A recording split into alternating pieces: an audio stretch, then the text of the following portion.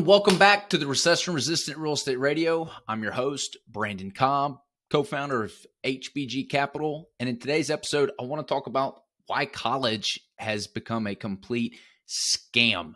If you're somebody who's considering sending your kids to college, hang tight. You're going to want to hear this. But before we do, if you get value from these videos and these episodes, please like, subscribe, and share our podcast episodes. All right. So college, in order to understand why college is currently a scam, it's good to do a brief history of how we got here. 60 years ago, when you got out of high school, you went to work for a company and you basically worked for them your entire life. You got a pension and you were able to have something set up for your retirement. Now, that's a thing of the past. I don't even think anybody does any pensions anymore.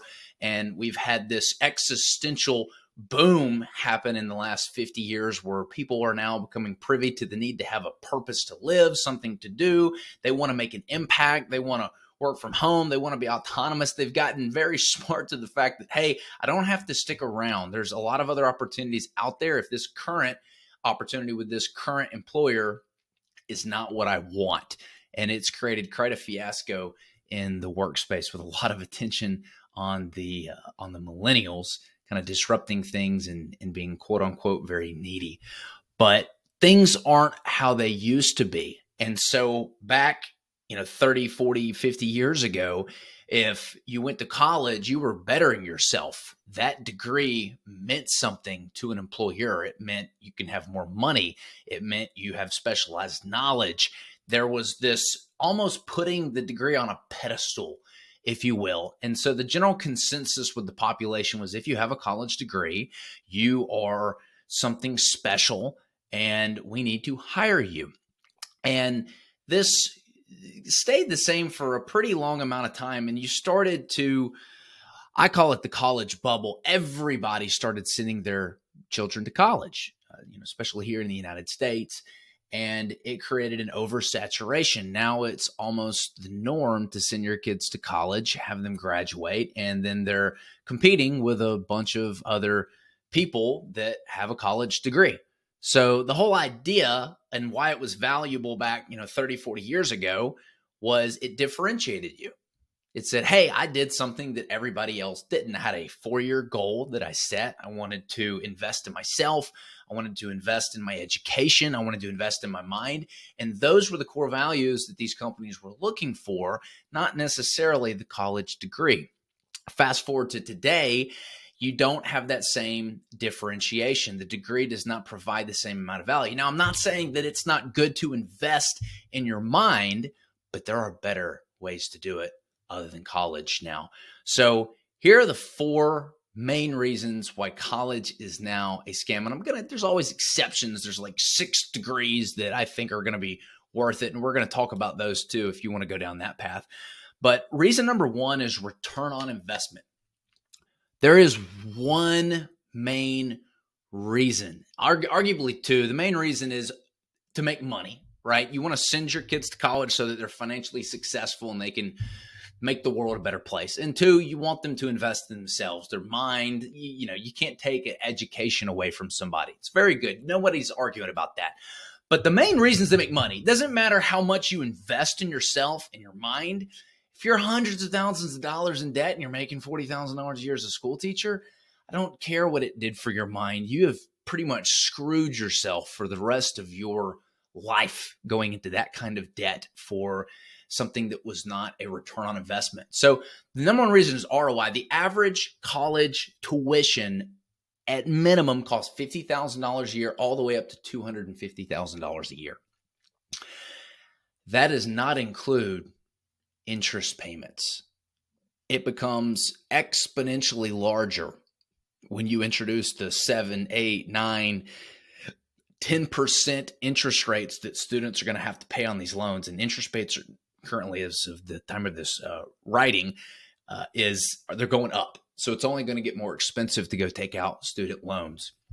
Now, what would be a good ROI? So let's just break down some basic numbers here.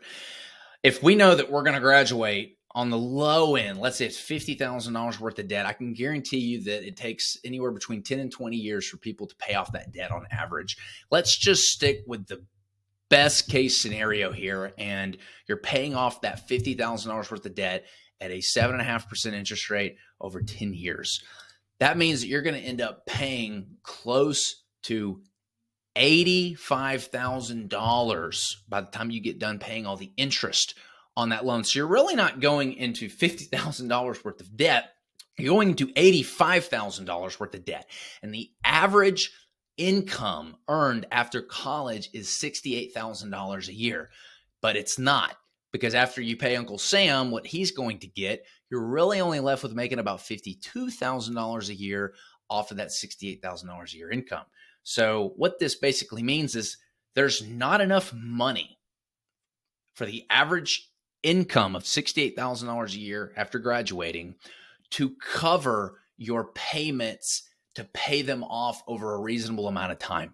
It's going to take you 15 years. If you're only making $68,000, you are going to pay a ton of money in interest, and that is going to cost a huge amount of opportunity costs, which is the next thing I want to cover and why college is a scam, the opportunity cost. So when we go to college and we end up paying $85,000 a year, if we're able to pay it off over a 10, 15-year period, we go into debt. What that doesn't account for is how much money you could have been earning while you were going to college. In other words, if you had a job and you were working for 4 years without any debt, and you were saving money and you were investing money, what does that look like?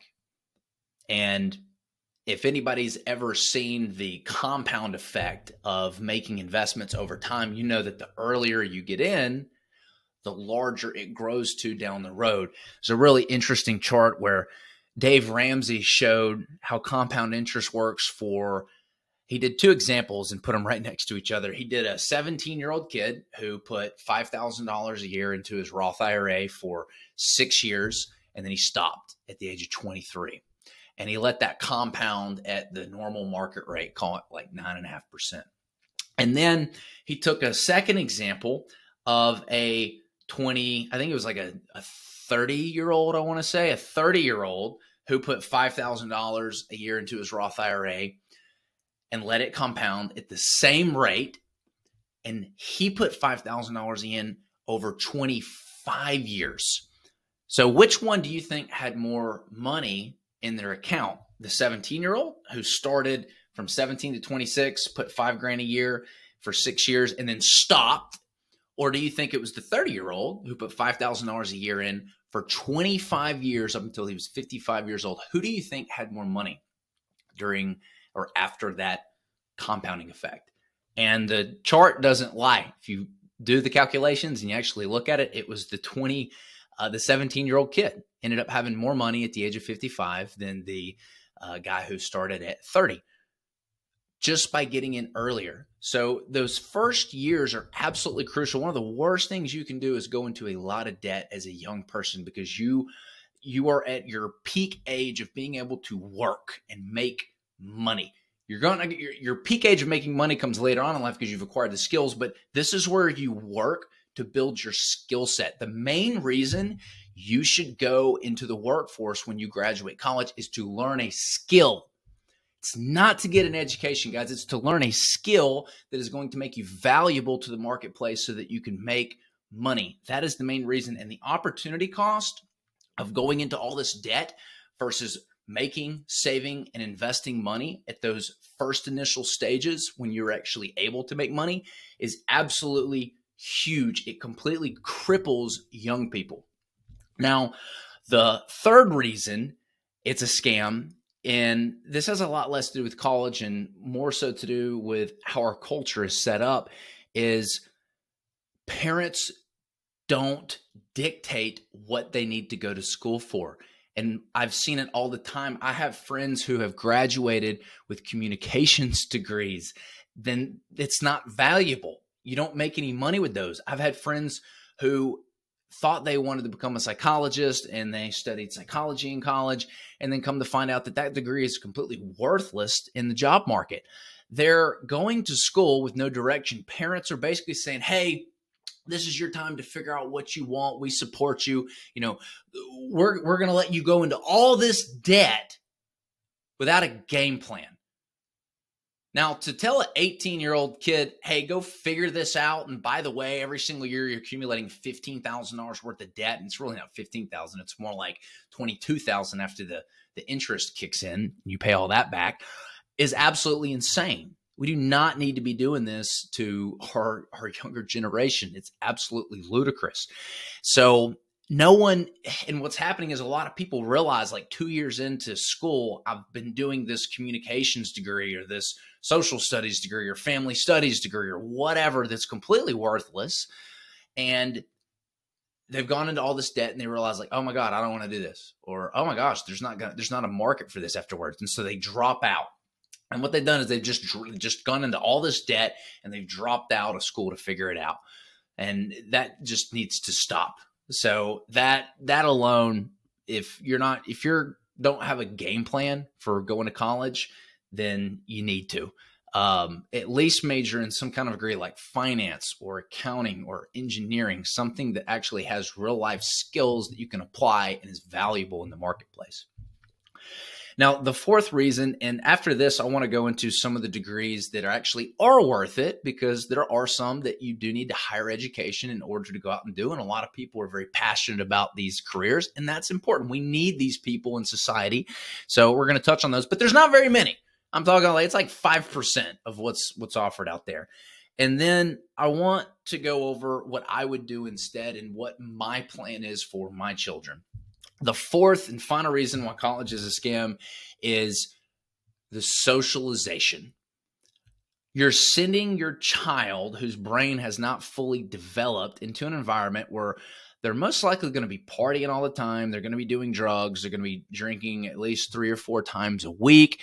They're discovering their sexual identity. They're going to having a lot of sex. And some of these things you're not going to be able to do a whole lot about.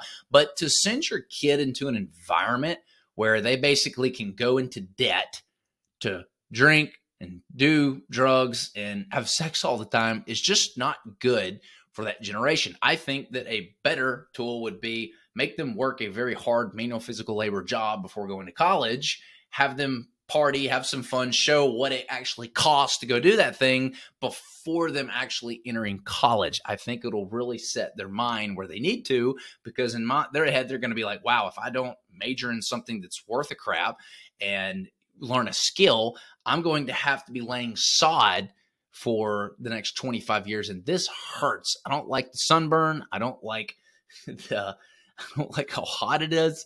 I remember when I was 17 years old in high school, I worked for my uncle's HVAC business, and I was basically an assistant. I got paid $8 an hour. And I remember crawling up underneath the homes with the dead rats to hang the ductwork and run it to the correct vents underneath the house. And I remember wrapping the ductwork with insulation, and it was like 100 degrees outside in Memphis, Tennessee.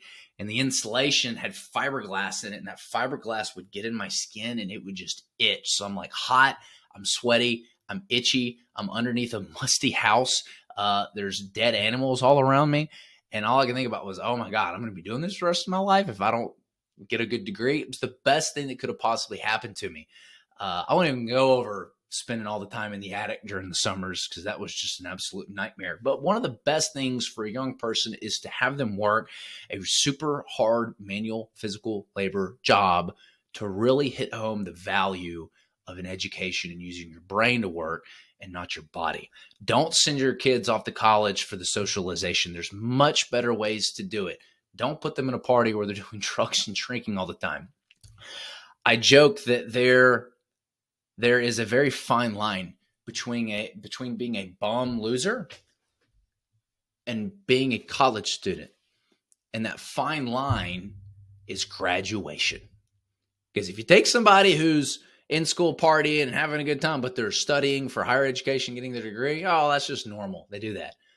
But if you take somebody who has a job and they're drinking all the time and they're doing drugs and they're partying and they don't really have any direction, they're not studying for anything, they're a bum. They're a loser. Difference is graduation. So what degrees is college worth? Well, as you know, if you want to be a doctor, and we need doctors in society, and doctors, that's a skill and they're very highly paid, you need to go to medical school. You need to have a degree for that. If you're a lawyer, if you're an accountant, there's several other degrees that work out beautifully in the event that you do pursue higher education. These make sense, but make sure that it's what you want to do before going down that path. In other words, if you're wanting to potentially be a doctor, go shadow one as a freshman, or better yet, a high school student.